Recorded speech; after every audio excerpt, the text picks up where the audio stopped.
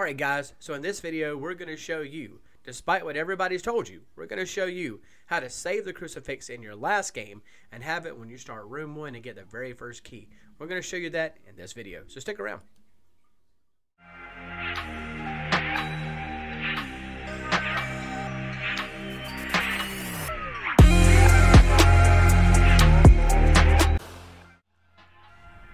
Alright, so this was Aspen's last game when he was playing, and you can see he has the crucifix.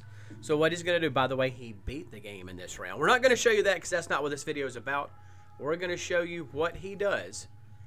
So he's going to go downstairs. This is room 100. He's about to do all the locks, but now that he's got all the boxes and he doesn't need the crucifix because he can outrun figure, he's going to hold down the button right there, put the crucifix in the rift. He shakes his head that he's done it. And that's it. Now we're going to show you how to get it in the next game.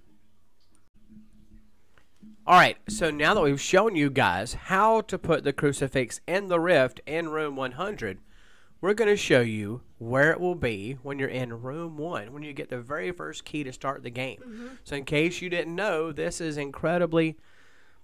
really cool. It's totally possible. So for all y'all that are watching this thinking, there's no way this can happen. No. Yeah, it absolutely can. And we're going to show you right here. And so, what you want to do is, since I'm not in room 1 just yet, I have to get in the elevator to show y'all how to get the crucifix out of the rift. And we wanted to show you the whole thing. Yeah. Give you the whole experience. So we're not starting a game. We're just showing you how to get it out of the rift and everything. So when you get in the elevator, though, you can hurry through that. Mhm. And you don't have to purchase any items because we're going. Basically, this is showing you how to get the crucifix before you really even start the game. Since you put something in the rift, you will notice right there where you get the very first key, there is the rift, and the crucifix is in it, and you can even see it sitting there.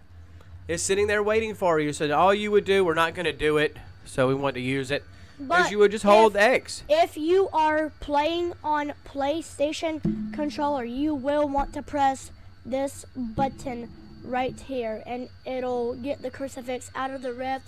And that's it, guys. And then you get the item. You can start the game with the crucifix. So for all y'all who said it's not possible, we just showed you how. Yep.